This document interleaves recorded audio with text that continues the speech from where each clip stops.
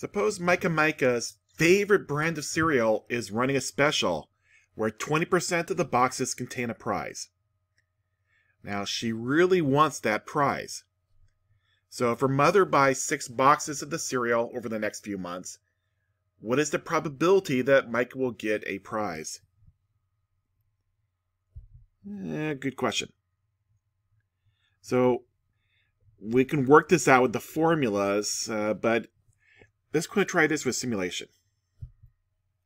So to solve this problem using simulation, we need to be able to assign numbers to outcomes. Now, each box should have a 20% chance of having a prize and an 80% chance of not having a prize.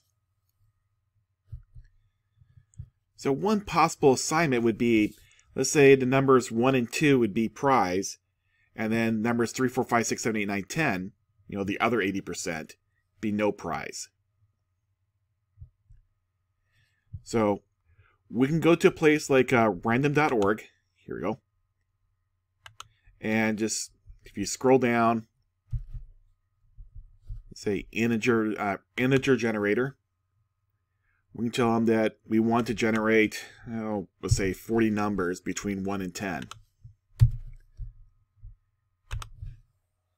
And then there's our numbers. And then from there we can count how many times do we get a 1 or a 2 divided by the total number, by the 40 in this case.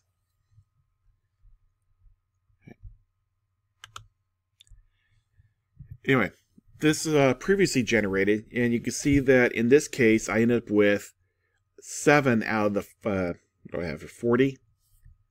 7 out of 40 is right around 20%, so this is pretty much what I expect.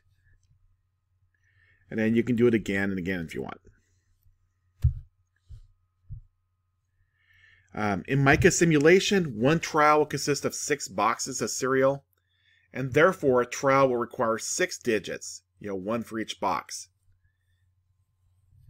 And then let's going to repeat this for 20 trials. So therefore, we'll need 20 sets of 6 digits.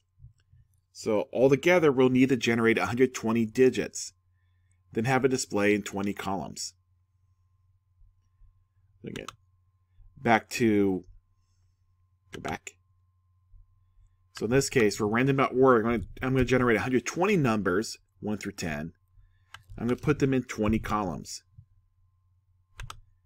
And here is one example in a moment. There we go. Okay. All right, going back to the slides. Here's what I had from the slides. Previously, I generated 20 sets from random.org. And if you notice that 16 of them were 1s and 2s. Those are in the green, highlighted there. Some of the boxes I even had, some of the sets I had 2 or 3 1s or 2s.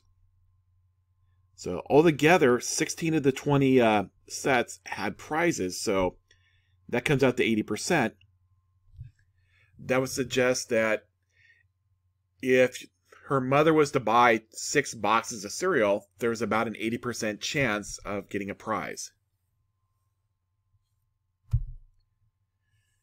Another way we could have done simulation is with your calculator. And the way you do that is if you go to the Math button right there in the left middle of the calculator, click Math, and then move to the Probability menu, you'll see Random Integer, or RandInt, Random Integer. What you do is it'll give you the lower and upper, so if we pick numbers between 1 and 10, my lower be 1, upper 10, and let's say, one set would be 6 boxes, so let's say N is 6. I paste, and now there are 6 numbers there. In this case, I end up with 1 prize. There's 1, 2, and then all the others are not prizes, so there's 1 prize in this set. Hit enter again. This one, again, there's a prize, there's a 1, so 1 prize. Hit again, and end up with, there's a prize to 3 prizes. Woo.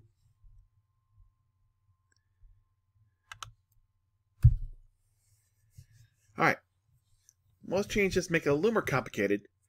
Suppose the probability of interest is not 20%, but rather 28%. So if I was to use random.org, how could I generate digits to simulate success and failure? Well, one possible assignment would be, instead of going from 1 to 10, let's go from 1 to 100. And then anything between 1 and 28 would be success, and everything else would be a failure. So if I want to generate 120 numbers, it'd be, let's see, between 1 and 100, I get the numbers. And then every time between 1 and 28, so this one, the first one is a 15, that's a success, success, then failure, failure, success, excuse me, failure, and so on. And then what you do is just count how many of these randomly generated numbers are between 1 and 28.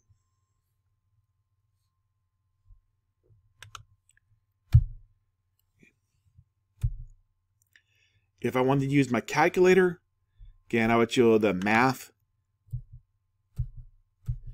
choose probability menu, go to randint,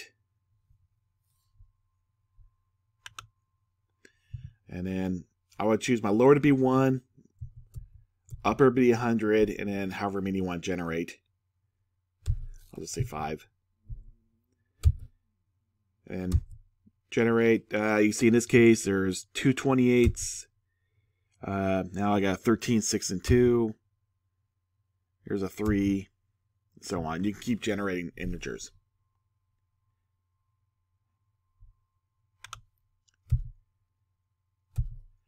If I was to use note cards, the slow way, I would first write the numbers of 1 through 100 on 100 cards.